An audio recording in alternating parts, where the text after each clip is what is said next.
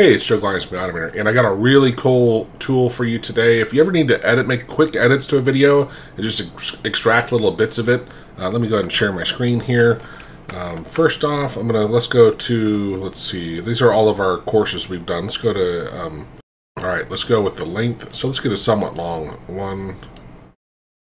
So converting functions to libraries, classes. Okay, so let me bring over my tool. Quick raw edit, and I'm going to drag this video into here, and it's instantly loaded. So here's Isaiah walking through in this tool. You can jump around. You can just drag this different spot, hit play, and 2 times in another file. I don't care about the other files for now. So you find a spot you want, and you let's go right to say here. I'm going to hit split start, and that anchors the start.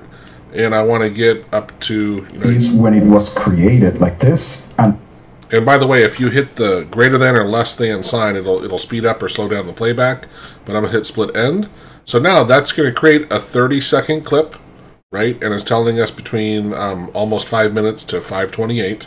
And check this out. I hit cut media, and it's done. So I ripped that. Let's go ahead and grab this. There should be now. Let's go with date modified.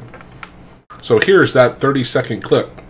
So it borrowed the file name of what we were looking at and then wrote trim at the end, and there's an index of 1. So if we do another one, there'll be 2.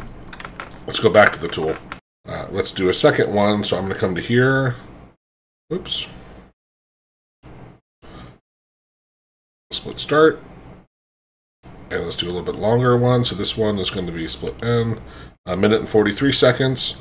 And cut media, and it's done, right? So now we have the minute 43. So here's the first one.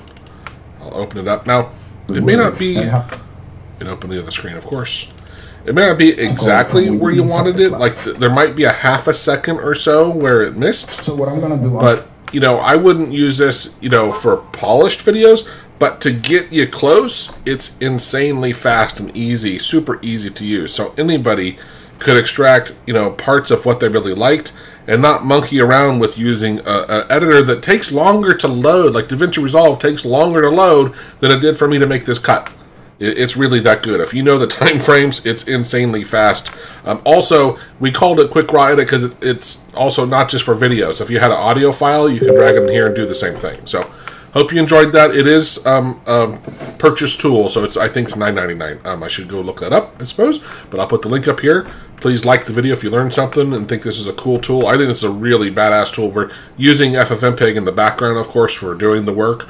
But very cool tool for helping us work smarter, not harder. So if you want to learn how to do some of these things, I'd say check out our intro or maybe intermediate auto hotkey course. Actually, the objects course is what we use because we're using the media player here, the objects, the Windows Media Player object for doing this edit and stuff. So lots of cool stuff. Anyway, thank you for watching. Hope you have a great day. Cheers.